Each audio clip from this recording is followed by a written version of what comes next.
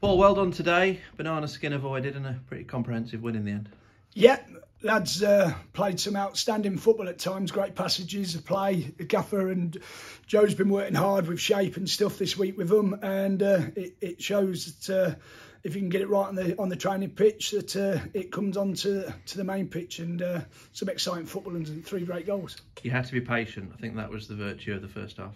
Yeah, it was. I mean, they've got a game plan, and it's all about not forcing things, which is what Gaffer's been working on this week with them. And I think every man and the dog could see there's some great passages of play with one and two touch football to move them. And your strikers are in red hot form, none more so than Kelsey Mooney, the first Boston United player to score back-to-back hat-tricks since 1966. So. Gosh, another stat, well done.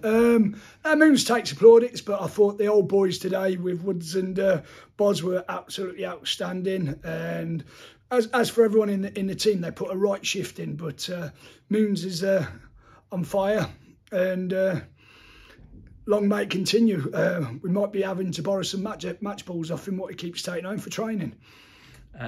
You were quite inventive with set pieces as well today, but the one that you did put into the box was where your second and probably game clinching goal came from. Yeah, it's just Woodsy with a great quality into it. I mean, they spend hours on stuff after training, doing bits and bobs, and it's just nice to get on the end of some set pieces and that load. And it's just a great vibe around the dressing room in training and stuff. It's just a lovely place to come and work.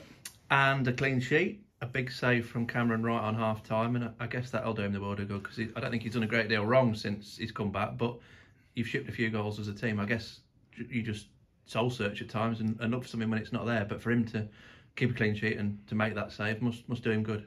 Yeah, read the situation well. I think that was probably their only opportunity first half, and he got out very quickly and spread himself, took a couple of good crosses. Cam's an excellent goalkeeper, but we're, as a goalkeeper, is only as good as what we've got in front of us. And that was very good. Like you said, led by your captain, who seemed to clear everything. He's colossal. Bozzy's just brilliant. He's infectious, the way he plays the game, the way he drives the dressing room. It's just lovely to have a couple of the old boys in there, what demand from the young lads. On paper, arguably your toughest game left next week, I would say, at Chorley. Is that going to be a marker to see where you're at?